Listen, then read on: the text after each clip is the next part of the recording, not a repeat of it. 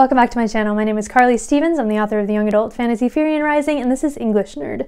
So I wanted to do a slightly different video today. I hardly even know what that means. I do so many different kinds of videos, but one that I have not done before, and that is taking a bookshelf tour. Now, I didn't really clean up my bookshelves or anything to prepare for this, so it's just going to be as it normally is, I guess.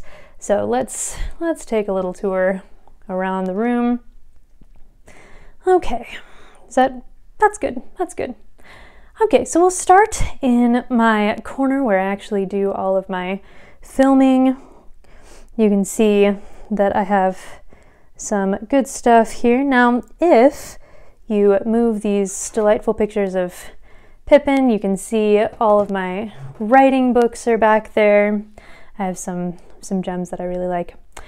Okay, let's go to this first shelf here. So I have my kids' books up here with some Robin Hood guys, of course, so kids' classics and ones that I've collected over the years. Down here, I have my old book collection. My very oldest book is this one. It's from 1813, so really pretty gorgeous. So lots of old books there. I have my Harry Potter shelf down here. That is hard to see, but it's a platform 9 3/4 ticket that I actually got at platform 9 3/4, which is awesome. So I have the books, I have some special things.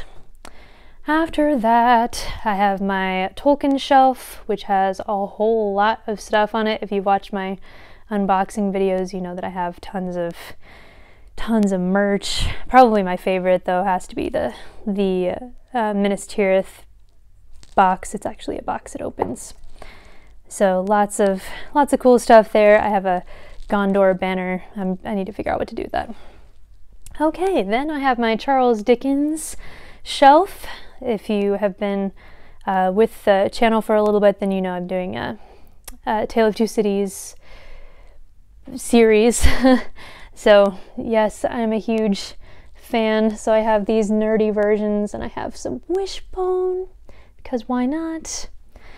Okay, so down here I have some reference materials. It's not the most exciting shelf down there. And then my Lord of the Rings box is kind of in the way. Okay, so moving right along then. Here, I don't exactly have a bookshelf, but I do have some of my smallest little books over there. Down here, I have all my Sherlock Holmes. I have some of my own stuff. So, you know, it's good to be proud of what you've done, right? And I have Chronicles of Narnia and all that right there. Okay, on to my next bookshelf. This is kind of a catch-all shelf. I have some Owl Crate stuff and just books. Down here I have my sci-fi, so Admiral Akbar, of course, is there, and some Marissa Meyer and Andy Weir. So that is all my sci-fi. Down here I have a lot of young adult fantasy and adult fantasy as well. So you can see I'm either currently reading or I've lent out a few on this shelf. Down here I have some hardcovers. I like to keep the hardcovers separate usually from the others, so this is mostly fantasy as well. And down here I just have some extra stuff. So I have The Little Prince, it's the complete book, and then I have some Charlie Brown encyclopedias back there from when I was a kid, because, you know, why not do that? Okay, so moving on over here, I have some nonfiction. So this is my biography and essay section. Yeah, pretty much biographies and essays there. Over here I have my Dostoevsky shelf, because of course I have a Dostoevsky shelf.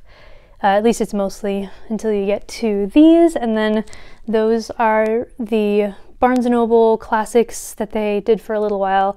that I loved. They were like $5 unabridged, hardcover, so very nice, very pretty. I have some National Geographics. I only got this pack because it had the original Afghan girl, which I thought was really cool.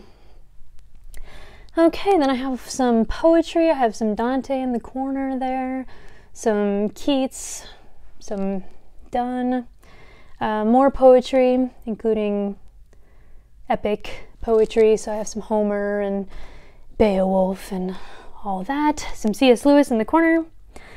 And then we go down. Shakespeare. You have to have a Shakespeare shelf. Let me give you a better view there. Okay, so lots of Shakespeare nerdy stuff. And Dover thrift editions, those are fantastic. They're cheap, but they're unabridged, and that is awesome. Over here I just have some hardcovers. Again, I like to keep hardcovers mostly by themselves, so nice hardcovers there. Here I have a bunch of classics. Oh yeah, those are my precious moments from when I was little. There's my change, Paradise Falls. But anyway, this is a bunch of softcover paperback classics. You can see I have some dystopian in the corner. And then I have my Christian books at the bottom. So I have the fiction over here, and I have nonfiction over there. And this is a plate I got when I went to Nazareth, which is pretty nifty. It's a fascinating place, let me tell you. Okay, so that was a little tour of my bookshelves. I don't know if that was useful or interesting, but you can take a look, and I would recommend the vast majority of what I have on my shelves. I haven't read it all technically, but I've read a good portion of it, a good majority. So I hope you have a great week. Like this video if you like it, and I will see you next week.